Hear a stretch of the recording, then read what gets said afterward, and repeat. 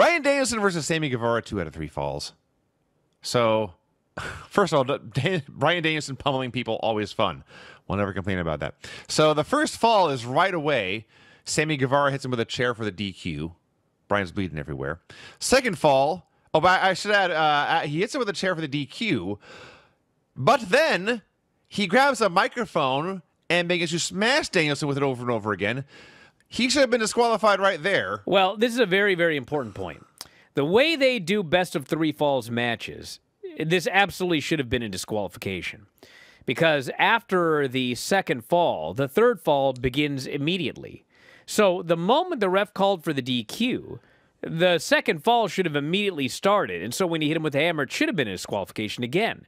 But instead, they let it go until the guys got into the ring. I guess you could argue that the referee's discretion was, I can't start the second fall until both men are in the ring. Because if you attack somebody before the bell, which we saw in this show, the match doesn't start until both guys get in the ring. I suppose that is true. Now, the announcer should have explained that.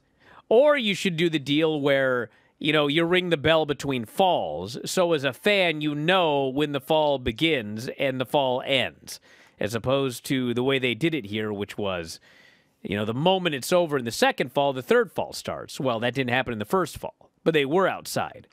It's just needed better. We need to know what the rules are. That's the key. We need to know what the rules are. They need to be explained by the announcers if we don't know. Yeah.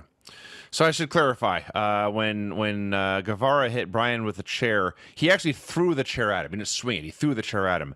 And they're discussing this and how the edges of the chair cut Bryan open. And Taz notes, you know, I've had a chair thrown at me many times by a guy whose name rhymes with Ram. But we'll move on. I had laughed at that a lot. So Sammy very quickly wins the second fall, pins him with the go to hell. So those 2 falls happened really, really quickly. And there was also but Ty Mello was interfering once or twice. And finally, she's ejected.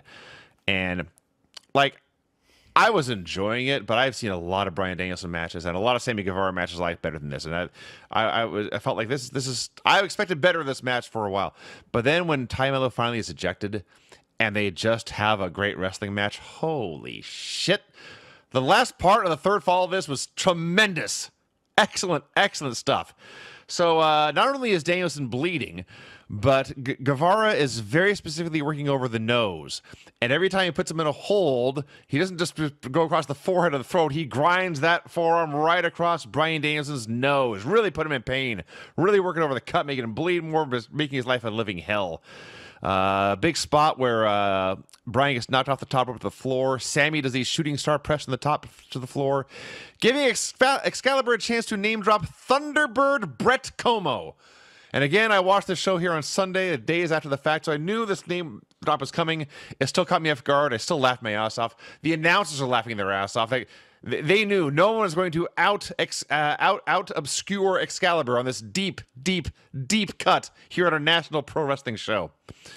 Both guys try their finishers. Both are countered. Sammy uses Chris Jericho's own Lion Tamer, but Bryan Danielson gets the ropes. I hope Jericho chews Sammy out for killing his finish that way. But anyway, Danielson hits the knee strike, but rather than going for the cover, he goes to stomp Sammy's head in, but Sammy takes advantage of the power knuckle hold, turns into a springboard flipping DDT, but he goes for a senton. Danielson gets the knees up. He lays in the crucifix elbows, and he does the label lock, but just as Sammy was doing to him, locks that grip right across Sammy's nose. Sammy's fighting for the ropes. Bryan switches it so he gets the arm in there too. Sammy passes out, and Bryan Danielson wins, and this was beautiful. Beautiful violence, and I enjoyed it very much. Yeah, third fall was awesome, but the story of the whole match was great, because this Bryan Danielson, let me tell you about this guy. He can work. He's a very good professional wrestler. He has a brain for this business.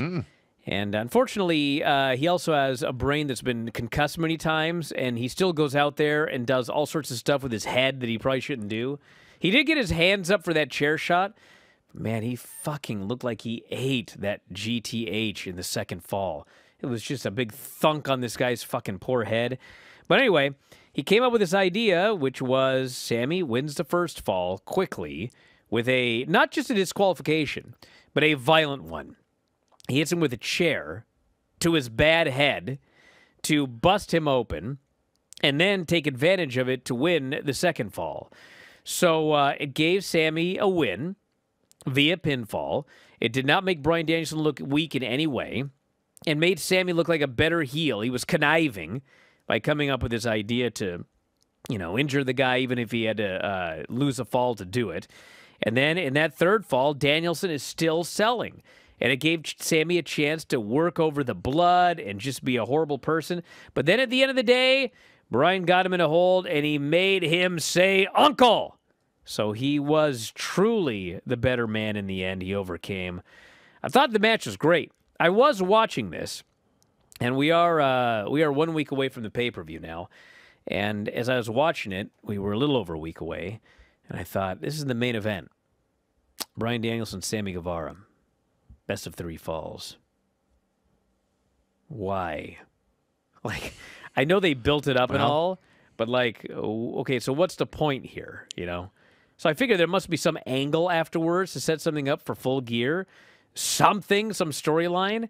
And instead, we just got a great match, and then the show ended. Well, and that was that. A minor correction, because as the show was ending, they pointed out this will, in fact, be one half of the 4-way title match for the Ring of Honor title. Sammy Guevara versus Bryan Danielson versus Claudio Castagnoli versus Chris Jericho, which they said would be at Full Gear. Yes. Which baffles me, because isn't Final Battle like 2 weeks later? Final Maybe Battle. 3? Nah, Final Battle. What's today? The 13th? It's in December. I think it's 3 weeks later. That's still very soon. Yes. And I thought that 4-way was a great main event for Final Battle. It's got legitimate stars, the Ring of Honor title, and legitimate big global superstars in that match. That may have been the biggest Ring of Honor championship match ever. But here's the problem, Vinny. Mm-hmm. Here's the problem. That 4-way will not be bigger than Chris Jericho versus Daniel Bryan for the Ring of Honor title one-on-one. Fair. Okay. And given that Danielson beat Sammy, and Sammy is Jericho's guy, and there is a 4-way for the Ring of Honor title at Full Gear, I don't know if Jericho is going to beat Bryan Danielson, but my guess is that there will be something that happens in that match to set up a one-on-one match with Jericho versus Danielson at Final Battle. Well, that's my question was going to be, is what main event could they do? That would be my guess. But that would make sense. Yes. I totally forgot this story until just now.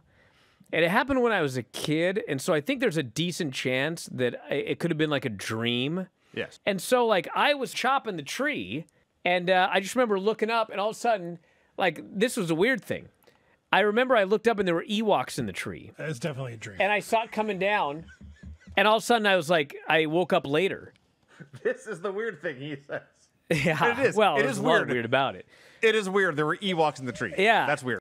If you enjoy these videos, for just $7.99 per month, you can enjoy full-length editions of The Bryan and Vinny Show, Wrestling Observer Live, Figure 4 Daily with Tom Lawler and Lance Storm, the Mad Men Podcast, Speak Now Pro Wrestling with Denise Salcedo, and more, plus hundreds of archived shows, all in beautiful HD.